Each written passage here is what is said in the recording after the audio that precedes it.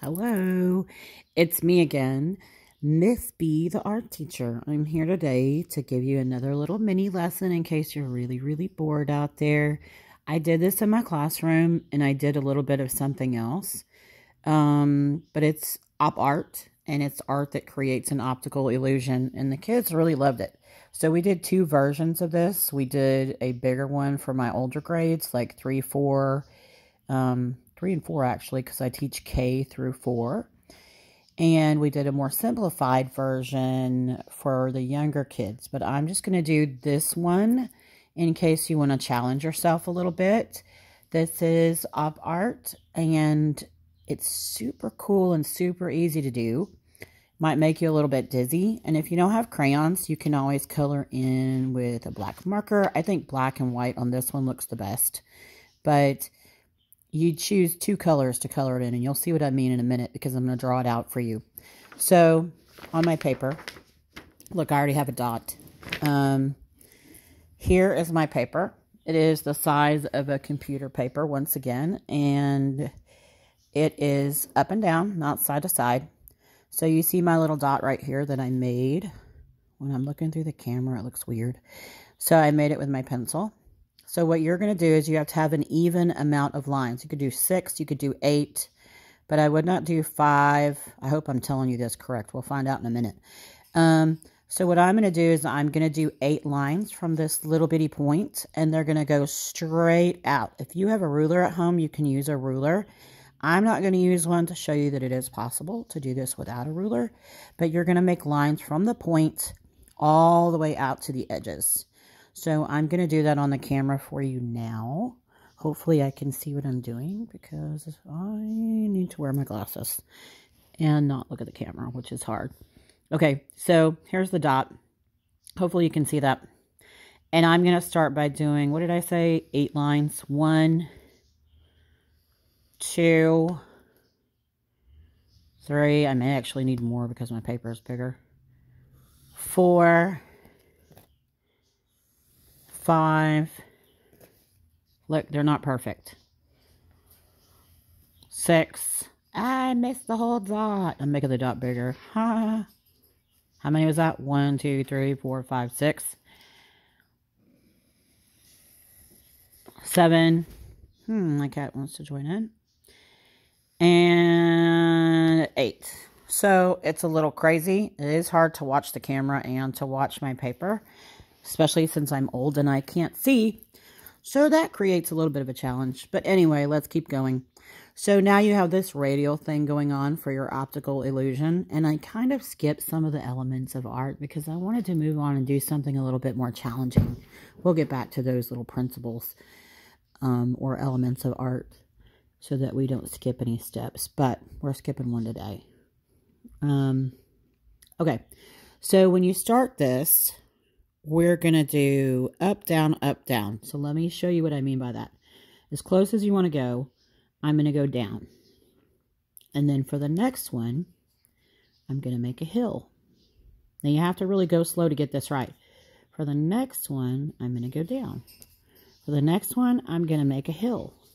For the next one, I'll go down. I'm going right in between the lines.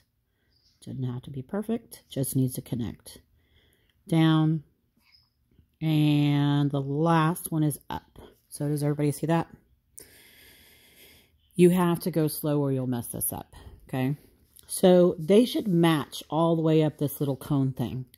So I'm going to leave a space and I'm going to start another row. I'm going to go down just like the one right before it in this row. And then I'm going to go up. And then I'm going to go down. And then I'm going to go up. I wouldn't make too much space in between, because then you'll have a lot to color. I am going slow. I'm looking at the one before it. So if this goes up, the next one has to go up. And so on and so on. So maybe you can see what I'm talking about. Make sure they connect. There's my second row. Here I go again. I'm going to go a little bit faster so you can see. Okay, so here's this. Here's this. Here's this. And I think that I want to do this with in black and white and make a really good contrast, because that's the dark against light, or small against big. Contrast is really cool. That's what contrast means. So if you look, I followed the same direction. Now, some of you might be wondering, I'm running out of room. Might be wondering, what are we going to do next? I'll show you. Look, so far it's cool.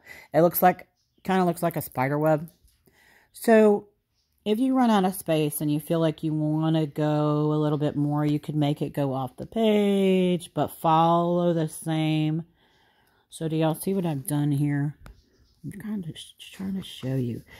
I'm going to make it look like it comes back on the page, and then I'm going to do this one up here.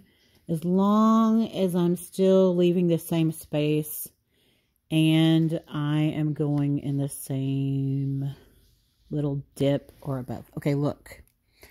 Do you see how the cones, like this is a cone right here, okay?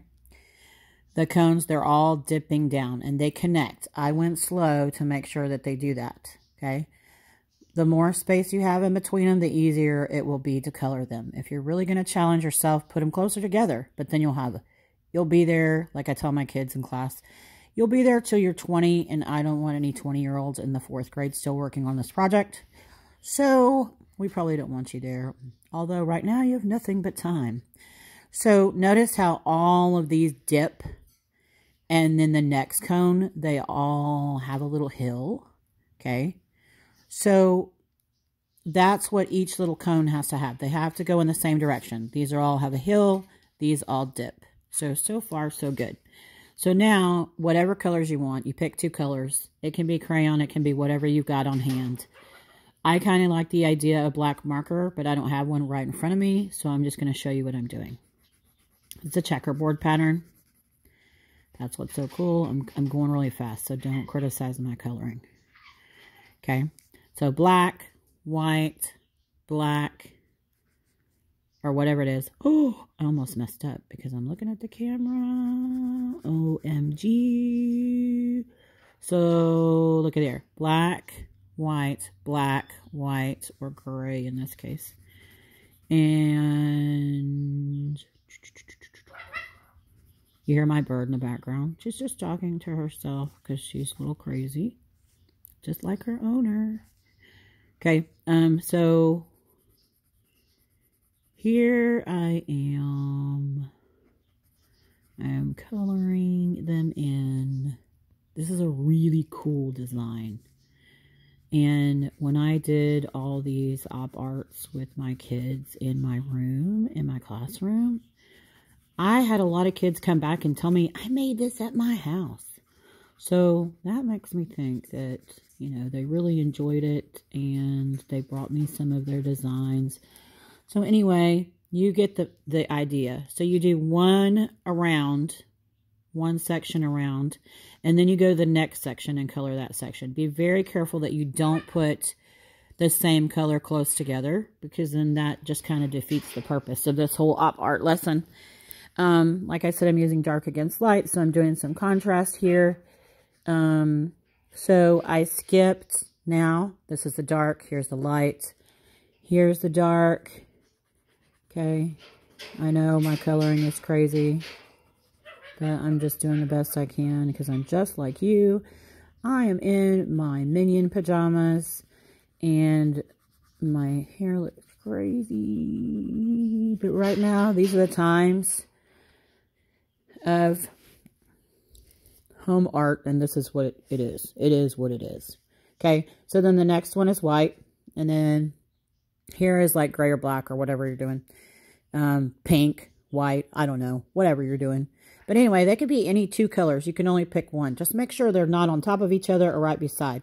So the way I did it was I started in the center of the radial thing right here, and then I'm going to keep on going. Keep on going. Just make sure you don't have 2 of the same color on top of each other.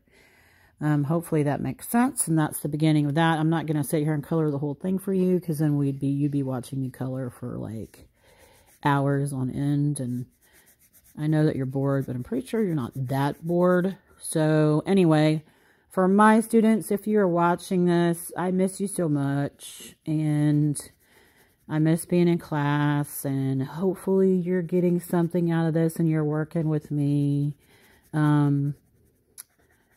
Just continue to look for new lessons. I'll try to put them on as fast as possible. I just have to look for the terms and what I'm going to do next. But hopefully you're getting something out of this. Okay? Be safe. Talk to you next time.